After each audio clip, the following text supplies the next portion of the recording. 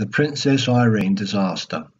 The Princess Irene was built in 1914, weighed 5,394 tons, was 395 feet long and 54 feet wide. She was requisitioned by the Navy on completion and converted into a mine layer.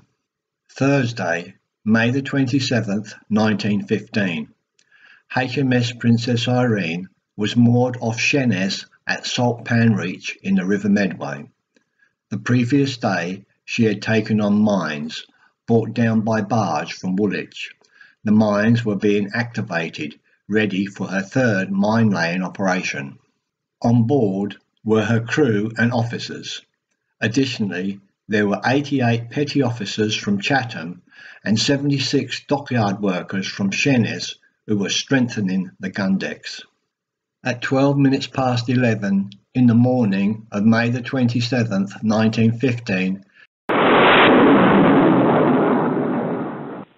there was a catastrophic explosion. HMS Princess Irene blew up without warning.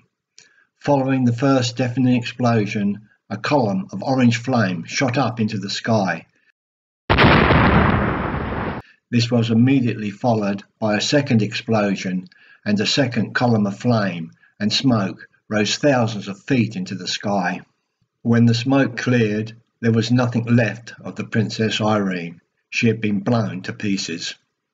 An officer on another ship said the noise was the most extraordinary experience of his life. The Princess Irene seemed to be hurled into the air a mile high in 10,000 fragments. These fragments fell to earth over tens of square miles. 352 people were killed by the explosion. Only one man who was on the ship survived, although badly burnt. He was blown into the sea with no memory of how he got there.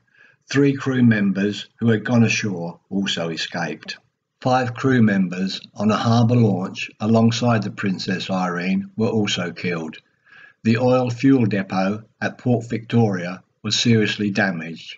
Wreckage and remains fell to earth many miles away. Several men on ships close by were injured by falling splinters. At Port Victoria, Eva Barden, aged 9, playing in her grandfather's garden, was struck by falling wreckage and killed. Half a mile away, a collier had its crane blown off its mountains and a man killed by large chunks of metal. 1 mile away, on grain, the head of an officer was found. 4 miles away, at Rainham, a boot, collar and tie and a pound of butter fell into a garden. 6.7 miles away, at Hartlip, a human head was found. 7.5 miles away, at Southend, the pier shuddered and windows broke. 9 miles away, at Sittingbourne, houses were shaken and windows broken. The ground trembled and several people were injured by flying debris. Also 9 miles away, at Bredhurst, debris fell to earth.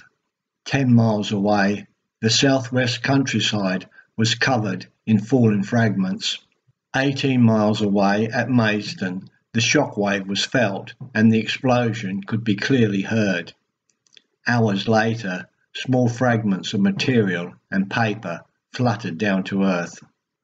They waited at the dockyard gate.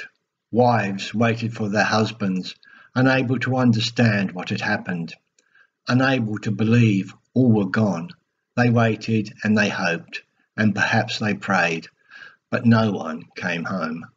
There was not a street in Sheerness unaffected by the disaster, not a street that did not mourn for loved ones. In Granville Road alone, there were 10 husbands who would not be coming home. For most, there were no bodies to bury, no graves on which to lay flowers. Several local men were buried at Halfway Cemetery.